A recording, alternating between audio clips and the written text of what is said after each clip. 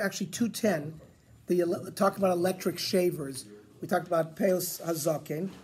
The Chofetz Chaim, the Chuvas Vanagos, which is Rav Sternbuch, the Minchas Yitzchak, who was Dayan Weiss, who was the posik of the Eila Charedis until maybe 10, 15 years ago, and the Shevet HaLevi, Rav Vosner, lived in Bnei Brak, passed away a few years ago. It was like the Hasidic posik.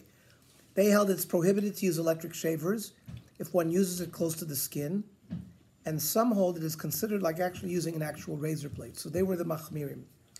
Others who permit even placing a shaver flush to the skin, the Or L'Tzion and the Yitzchak Yiranein felt it was permitted to use electric shavers. Certain shavers can be put flush to the skin, while others cannot. Remember we talked about if it lifts it and cuts it, it goes below the root, so you'd have to disable the lift and cut.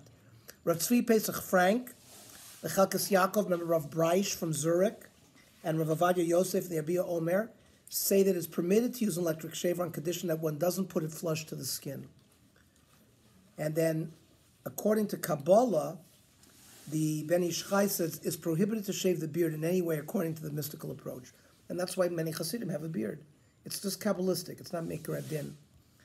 And Rav Avadia Yosef says the prohibition may apply only when uprooting the hairs from their roots, the concept of shaving the beard, even in the mystical tradition.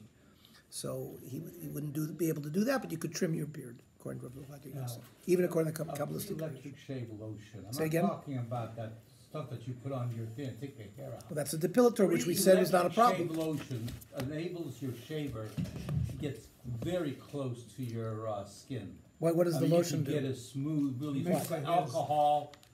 It's basically, if it doesn't cause the thing to cut the root, then it may not be a problem.